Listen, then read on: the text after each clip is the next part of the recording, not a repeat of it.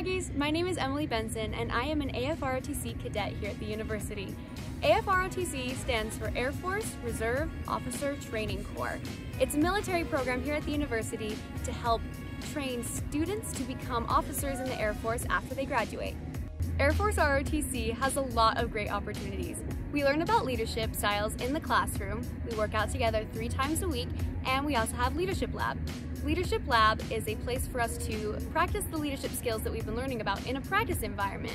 To do this, we do a variety of exercises which can include paintball, marching, and first aid.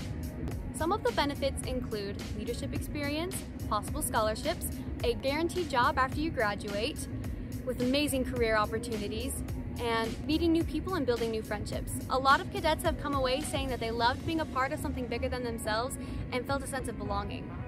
If this sounds like something that you're interested in, register for classes online or reach out to Captain Walsh at the Military Science Building. We're here to help you make an informed decision with no obligations or commitments to the military. Hope to see you next fall!